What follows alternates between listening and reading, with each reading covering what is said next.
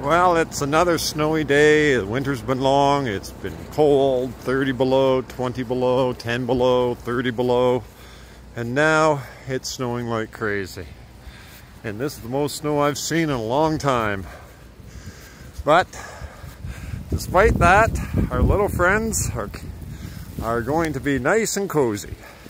Because despite the fact that the original shelter that's been around for a long time is completely under snow, and we had to rebuild a higher level of accommodation, and here we are. There's a few boards protecting it from the snow. This is the kiddie playhouse, and there we go. A little bit better than the one under the snow right now. And again, he had his meal last night. That was his food. He's not in here now, but this is an excellent place to keep a kitty. We have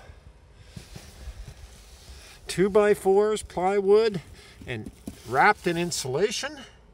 This little baby packed with straw, and a little mat door at the back for him to get out. This has kept the little fella nice and warm all winter, or at least better than if he was on his own. This was an idea I caught on the interweb and made a few little changes to it just for the region, and I think this will keep the little guys nice and warm and cozy this winter. And by golly, with the winter we've had, they need as much help as they can get. And this place looks so cozy, I think I may just crawl in and have a little snooze myself.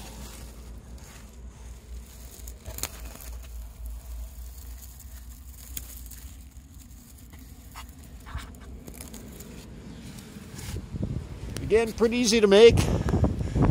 Plywood, 2x4s, 1x2s, straw and insulation, and build one of these little babies, and you can find designs on the interweb, or just use up your own mind and keep these little critters safe for the wild winter we've got this year.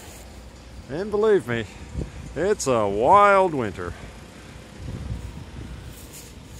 Bye for now.